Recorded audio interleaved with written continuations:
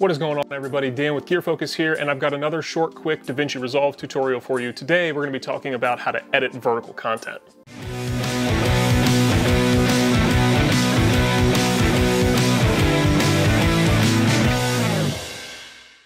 So vertical content is becoming increasingly popular in the social media world. So as a videographer or a content creator, you're probably going to have to edit in some kind of vertical format at some point in the relatively near future if you haven't done so already. So let's say you've made a video in its normal 16:9 format, but now you want to make a preview of that to put on your Instagram stories or your Facebook stories or something like that. It's really simple to do. So let's go ahead and jump into Davinci Resolve. So once we're inside the software, you'll see that I already have my timeline and my edit done. This was for a video that we already put up on the channel a few days ago. You can see that it is in the 16:9 format, and I have a timeline that is set up in that format. Now, if I wanted to make a vertical preview of this, what I would need to do is create a new timeline. If you go and you try to change your timeline settings through the project settings, it's going to do all of your timelines together, and we don't want that. We just want one timeline. So what we're gonna do is we're gonna come over to our media pool, and we're going to right click and go to timelines, and then we're gonna create new timeline.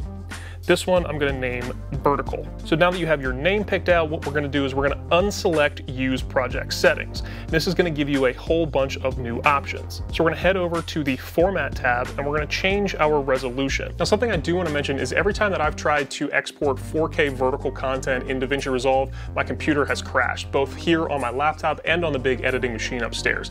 I don't know if I'm doing something wrong, but whenever I export it in 1080 in vertical, it's totally fine. Just something that I wanted to mention to you guys. So all we have to do is switch our resolution. So what we're going to do is we're going to make this first number 1080 and the second number 1920.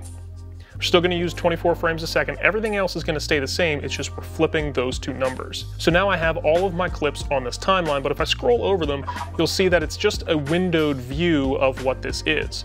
You can just go ahead and change your positioning and your zoom in your effects tab or your inspector tab over there on the side. Now, if you are on a 1080 timeline, you're looking at somewhere about a 3.2 zoom, and that will fill your entire timeline. Now, there are ways to do all of your clips all at the same time. So once you have your first clip formatted, what we can do is we can go ahead and right click on that clip and hit copy. Then our next step is to take all of the clips we want to adjust, highlight them, right click, we're going to hit paste attributes. So under this tab, we're going to select our zoom and our scale X and Y and hit apply. So now if you see, all of the footage is all zoomed in to where it needs to be on the timeline.